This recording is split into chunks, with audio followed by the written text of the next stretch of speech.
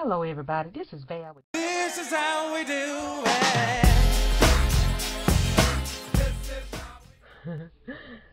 it. Something is messed up right here. I'm trying to fix it. Hey y'all, this is Val with This Is How You Do It. I am on here and someone wanted to see some of my artwork. The one I wanted to show, I can't put my hands on it right now, but these are some pencils that I have in a jar, colored pencils. And those stay in that jar because in my case, I got this case from I done forgot. Okay, let me open it up for you, cause it's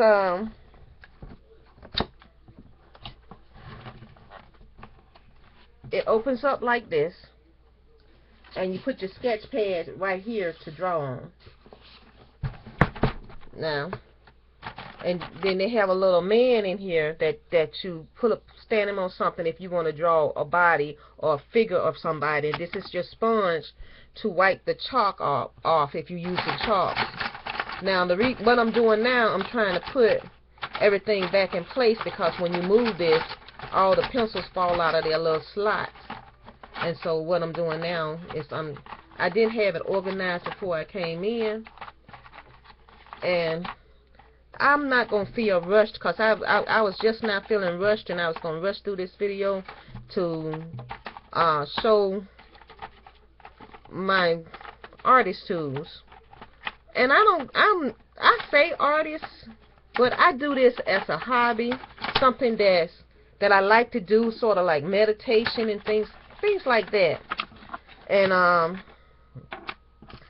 so I'm going to pick you up, because if I pick that up, that'll fall. And this is the way it looks on the inside with those pencils right there. That's the way that looks. And then you have a hinge. Let me see, can I move this over? I guess I'm going the wrong way. It has a hinge down here that you unlock. You unlock these two drawers right here. And then you pull this out. This is a drawer with chalk and pencils. This is colored chalk here. I have to kind of try to look in it too, to see what y'all see.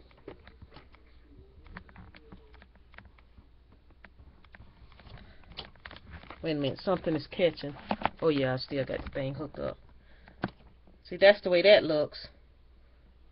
That first drawer, and this got a cover on it, and that's colored chalks right there. Then you cover that up, and this is an eraser here. I mean a sharpener, not an eraser, a sharpener, pencil sharpener. And this is like something you rub on the board to or your drawing to kind of blend stuff out. And then, okay, we close this drawer back up. Mind you, you still got that top drawer right there. And then you got your second drawer under here. Pull the second drawer out. The second drawer has all of your dark colors, like your blacks and all of that.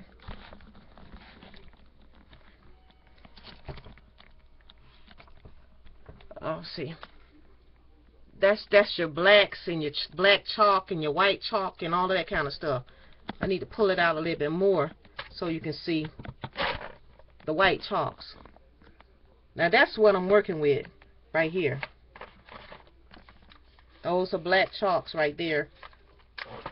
And then you have the white ones, and these are papers what you do your smudging with. And then your black pencils. All your dark pencils here. Your colored pencils here, all your colors.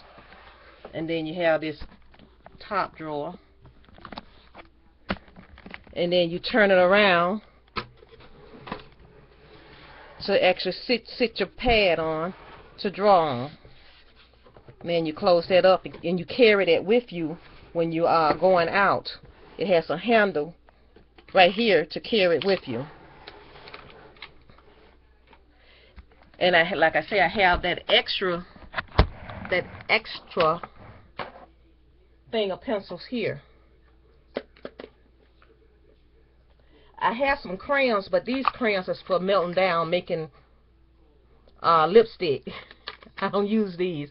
I use these to make lipstick, but I do have some crayons. Now, I have a drawing that I had took out to, and it was an older drawing that I did when I was really passionate about my drawing. I folded it up, which I shouldn't have folded it up, into 4 pieces. And I probably stuck it in here or stuck it up under this desk. I was looking for it because one of my subscribers asked me to show them some of my pictures after I had did that to that. Okay. Now these are really nothing fancy. It's just therapeutic drawings. This is what I was just feeling. I had nothing to look at, nothing to go by. This was just what I was feeling that day. So I draw sort of according to what I'm feeling. I'm that kind of drawer. And I'm not good at looking at people and drawing people and things of that nature. I just can feel draw. And then I said, let me see, can I draw some fruit? Never drew fruit before. And then I did this one. Don't know if you can see it all. Like I say, this is just impression drawings, inspirational drawings.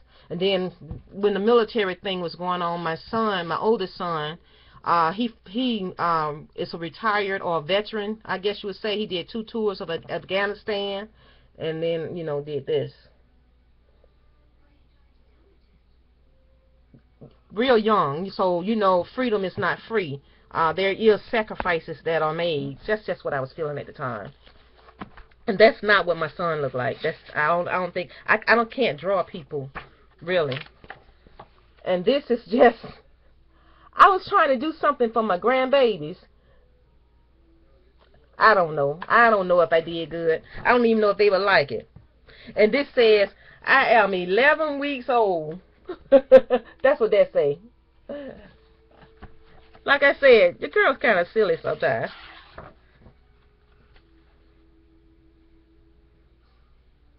And this says, do what's best, do what's right, treat others the way you want to be treated.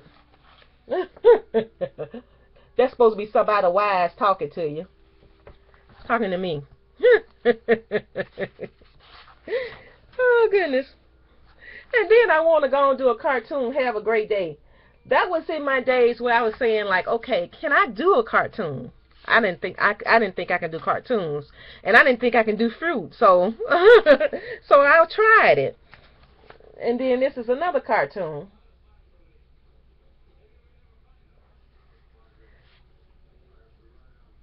It says, going to be a windy day. So, you know, it's going to be a nice wind today. That's what that says. And then that's the end of that. But I did not put that other picture in here. Oh, this says, I was looking at this at one time. I think this is for Vincent.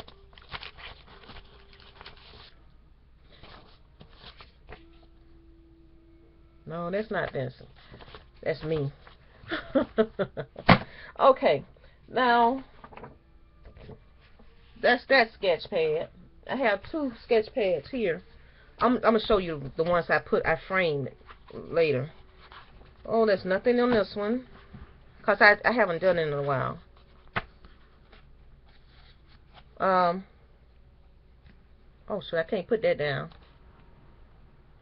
This is I don't know what. I was trying to draw something for Jalea, and this looked too scary because I was doing too much around the eyes and too much around the mouth. And Jalea is like 3 years old, and I thought that's just a bit too much. Because I was going to give all of them a little drawing of what their granny did. I gave Lil Joe one. Lil Joe got his. He said he wanted a Mickey Mouse. Mickey Mouse was easy for me to do. And so what I end up doing for Jalea, to do something with a softer face, I end up doing this.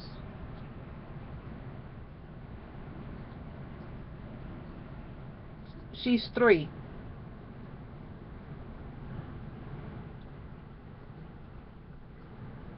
It might not look like much. Oh yeah, I did sign it.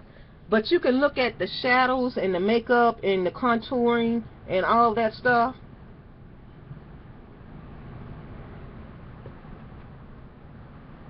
And I framed it to give it to her because she is, like I say, she's 3. I don't want to scare her in the middle of the night. I wanted to be some nice, loving eyes looking at her. And I did the eyes as close to granny eyes, beautiful eyes, as possible. And it says, to Jalea from Grandma, beauty comes from within. That's what I wrote on it. Beauty comes from within. So, hopefully, she's 3. She'll grow up with that in her head, because this will be on her wall that Granny gave her, and it says beauty comes from within. And then the one I did for little Joe, it says, I'm a good boy, I'm a smart boy. It's just said so many positive things within his drawing for him. And this is a drawing that I was inspired to do. Like this, I believe this is sort of like a self-portrait of me sitting in this big old southern house thinking about the flowers that grow in my garden. That's what that paper says. It's a poem, which I don't remember all the words now, but I wrote it down on that sheet of paper about the flowers. No, it says about the birds in my garden, the birds that sing in the garden. And it talked about the birds and the flowers are some of the most beautiful birds and beautiful flowers in the world. And that little black spot that was on the hair, that came off. That was like lint, see. But this is, those are the only 2 I ever framed. And there are some more that were worthy of framing. But the big sketch, I had a big sketch pad. That's in one of my closets. I don't have that at hand. Because one time I put my sketch pad down, and I kept it down for a lot, because I did the frame when Willie was in his prime. I did the male frame. Was it from behind, the back, and the strength of the arms and the butt and the thighs and all that kind of stuff, you know, a nude, I guess, and that kind of stuff. So that is an example of some of the things I draw for the person that's interested in. Val, you say you can draw.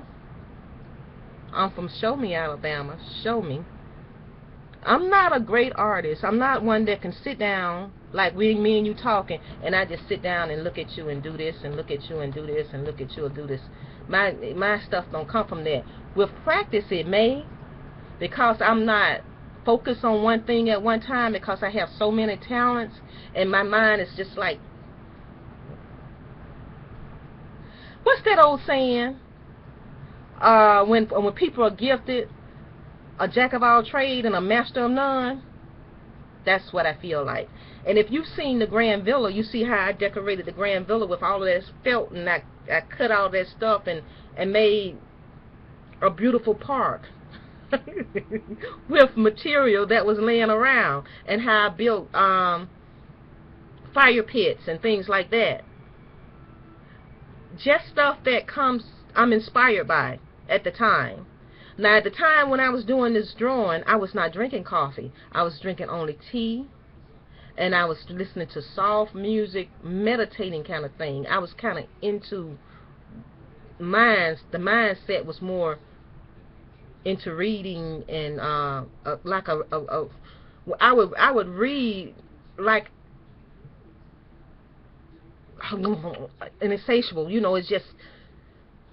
But now I don't do that anymore. It's just like books. I just had to get with those books, you know. But now I'm not doing that. So, and now I'm into music and like sewing. At one time I used to sew. I did put my sewing machine over here, like I told y'all I was gonna. You can probably see it over my shoulder, that I was gonna put my sewing machine on that desk right there. I did do it. Right there. That's the sewing machine. So I did put my sewing machine on that back desk, and when I go get a spool of thread, because I have to get supplies for sewing, when I go get a spool of thread, then I start sewing something up. cause I need a big spool to fit on there. And right now I got one of them little bitty kids spools on there, like the little bitty small one, no bigger than your thumb. Let me see. Can I tilt you down a little? See this little thing right here? See how little that is? See, that's not, I need a big one to actually do any sewing. So that's not gonna work. And this right here is a needle point. Needle point. Needle point. You know what needle point? When you have those little round things and you have like little designs that you put on pillowcases and things like that. It's sort of like a Southern Victorian thing mindset. I don't know, y'all probably do it too, so I don't know. That may just be me talking. But the spools of thread that I have is like this. I need a regular size spool of thread. These are kits. They in here. That's what this looks like. And this, like spools like this. This is what you do your needle point with. Stuff like this. And that's what I use to string my strings up there to hang my jewelry on. I use this kind of thread. It's not crochet thread, and it's not spool thread that you put on the sewing machine. It's a little thicker than that. And I have every color that you can imagine in this kit right here.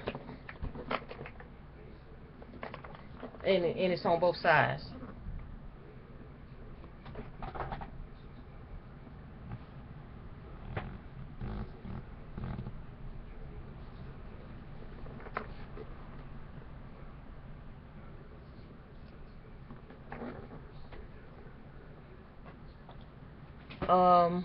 Need to get some needles to do that. What else did I do that I'm not a master at any, but I can do? Okay. Crochet. I can knit and crochet. Here are some crochet needles.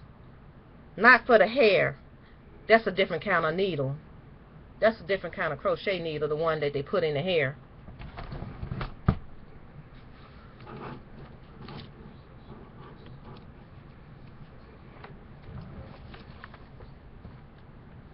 I had it standing up over here. Here it is. This is the crochet needle that people, when they do crochet braids in their hair, that's that needle. This needle right here is for crocheting like yarn. And then I used to do some knitting at one time. Right now I don't have any knit needles, but I don't have any yarn either, so I don't do that anymore either. Let me see what else that I do. I like to paint. I have not tried painting on a canvas like this. I mean, like painting the walls, painting stuff outside, spray painting and painting with a brush. I like to paint with a brush, but I do that outside, like the walls. And will it build something? I would paint it. So I don't know if I have an interest in painting because I draw, and actually I can see something outside, like a house or a wall or something, and I can say that would be pretty, this color. I already see it before it's actually done, and then I would do it and make it look like what I see in my head. And that's the same way when we built the Grand Villa, how it's decorated. I saw it in my head first, and how I built the fire pits. I saw it in my head first, and then I built them. So, or if I don't have the strength to do something, I see it in my head and I can tell somebody to do it. But then when you tell somebody else to do what you see in your head, they always in some way try to do a shortcut or do it their way or something like this, and they kind of change your idea. So I really like to do stuff myself. When I tell people to do something, like when they were building the Grand Villa and I told them to do it this way, well, they wanted to get quick and let me go and wrap it like this, but that's not what I wanted. It kind of changed the idea, and you don't want to tell people, well, they helping you, so you don't want to tell them they effing up your project, because that's not your vision. And when a person has a vision, you let that person, if you're helping them, tell you what the vision is, and you follow the vision to the letter, because if you put yourself in there, you don't have the vision. So you got to let the person with the vision direct what's going on. If you're just going to be the hands and the power and the muscle. That's me being passionate about what I'm doing right now. So this is Val. This is how you do it.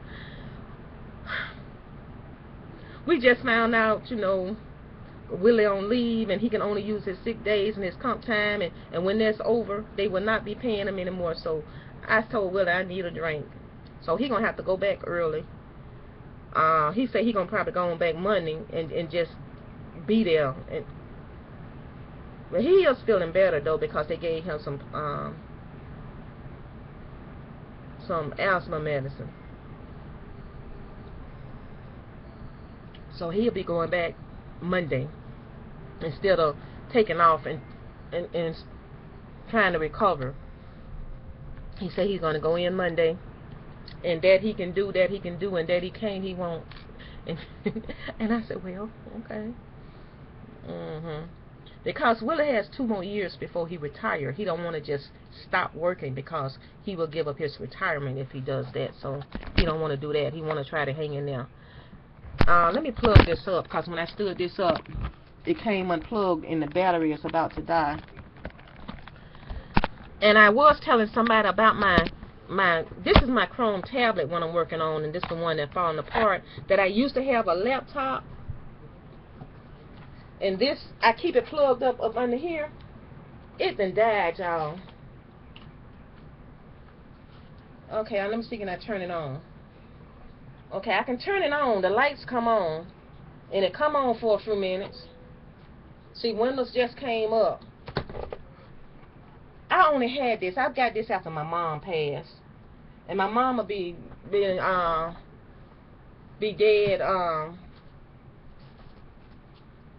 it's 3 years now, but she'll be dead 4 years in February the 12th.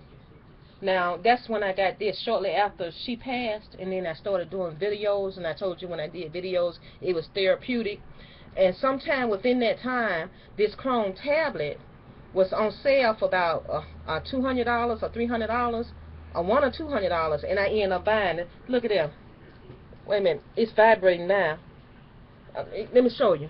It's still on. See that light right there? Can you see it?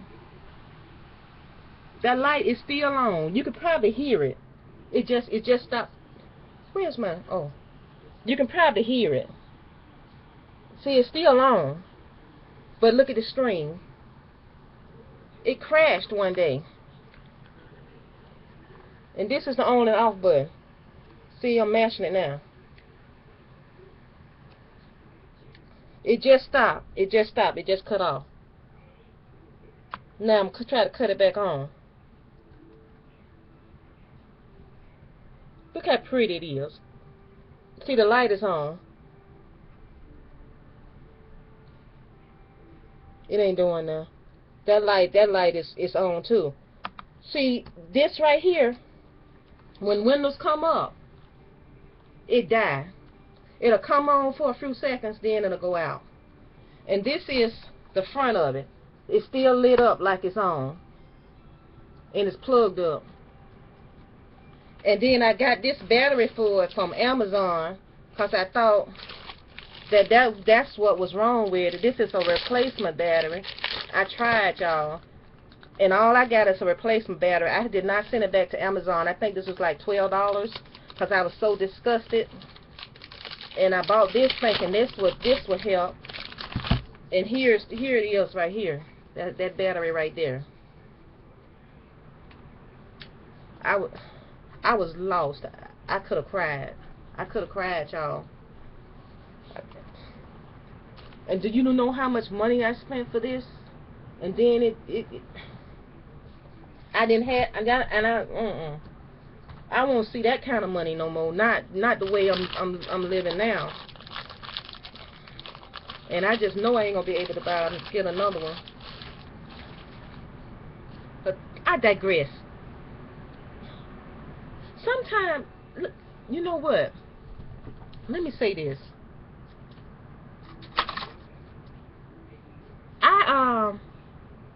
was talking to Willie about something. And I went to the health department. You know, so I don't have health insurance because, you know, health insurance is too expensive for both of us. So I went to the health department. You know, I get checked out at Montgomery Health Department. And then right next door to it is the food stamp office and the children, with those children, child support and places like that. Now, some of them people go in there looking so bad, and Willie was saying that some people said I shouldn't ride my motorcycle over there, or I shouldn't look the way I look when I go over there. And you know what I told him? I said, just because people fall on hard times, that don't mean that they don't have the things that they had before they fall on hard times. I say, what you're saying is that if I got a fur coat and some jewelry and a nice car, and then my husband leave me, and I go and try to get some help, you saying them people won't help me? And he said, yeah, exactly. He said, you got to be damn near starving, and you got to look run down and broke down. And then he said, he told me that this girl lady that worked for the city, the director, said that she was not going to hire a lady because she was dressed better than she was, and she don't need no damn job. And I told Will, I said, that's why I ain't got no job yet.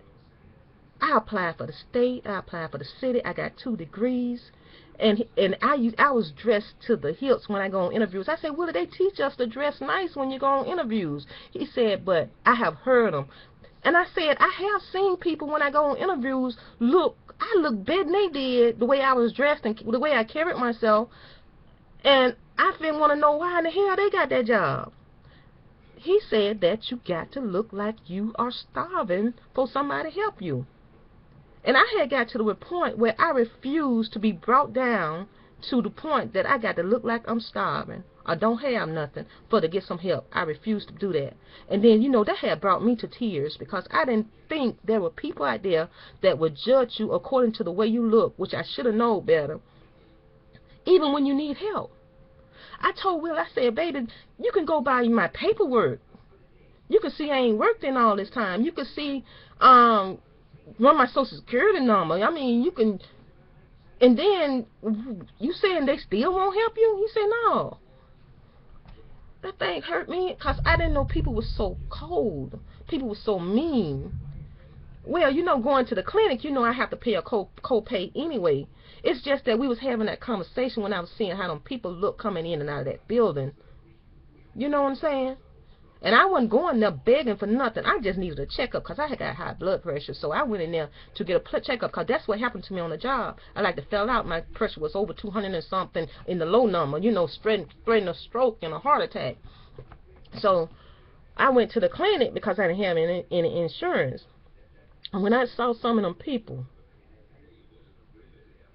I'm not going nowhere looking like that. I'm sorry. I'm not going nowhere with my hair, which I can make my hair stand on my head because you done seen me get out of bed looking like a hot damn mess. I'm not walking out the house looking like I just got out of bed and got a do-rag on my head. I'm not going to do that.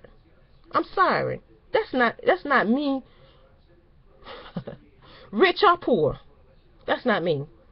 And this is Val. This is how you do it. Some of us will never have nothing if we got to beg, borrow, and steal it. And this is bad, this is how you do it. I don't know how I got on that subject, but I'm saying it like this. Just because I got a diamond ring from when I married that other man, don't mean I'm finna pawn it, which Willie said that's what they want you to do, pawn your ring, sell your fur coat, hawk your car, because they don't want you riding to work no kind of way. They want somebody, you to have a big bar and steal a ride to get to work, or ride the fucking bus. Excuse my French. Y'all don't be like that. Y'all in positions. Stop it. Stop hating. I can't help being pretty. And if I put on any kind of lipstick, girl, your girl is good to go. And if she got some lashes on,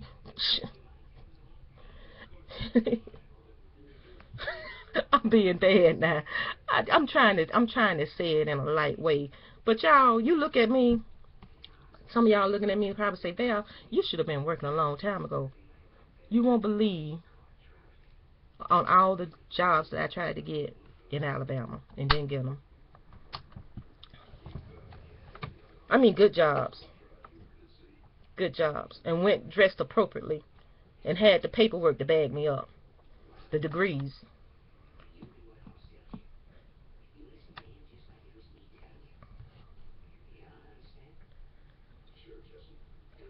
I got a degree in computer networking and a degree in computer programming. So I am a technical thinker. I'm not a clerical thinker. I am a technical thinker. I am an analyst thinker. I'm a visionary. I'm not a clerical person. I can type. I can type enough to use a laptop, not type enough to be a clerical typist. So I put in a job for a data entry work and didn't get it.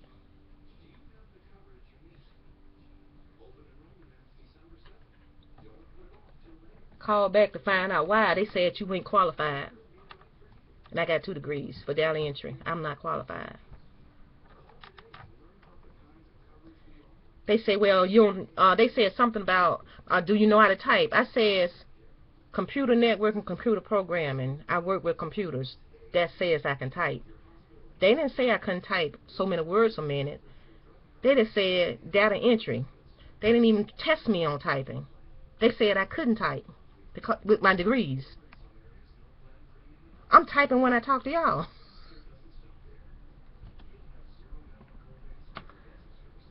But I digress. That was I stopped looking for a job when I end up, when you said Val, I got sick on job, I end up doing nurse's aid work, and then I got pulled down in here, and like the pains that was in my groin almost took me to the floor, lifting people much heavier than I am. Remember I told you I wasn't no bigger than a toothpick, and then it was pulling my insides down. And then my father had passed, and a lot of stuff was going on in the family, and my pressure had went up so high I almost fell out on the job. So that's when I stopped working, and that's when Willie pulled me off working, because I couldn't find a job with my degrees. I had to find a labor job. But you say, Val, that ain't a labor job. That's you got a certificate to do that. Yes, I did get a certificate. I work with my certificate, not with my degrees. So I do have a nursing assistance certificate also. But the lowest piece of paper I had, that's what I got a job with. Something that where I would have to use my muscles, my arms, my legs, my back, pulling on people. And they pulling against me because they the elderly. And they pull me down. But that's another story. Let me get off this thing. I'm telling y'all a little bit too much, but I just told y'all that because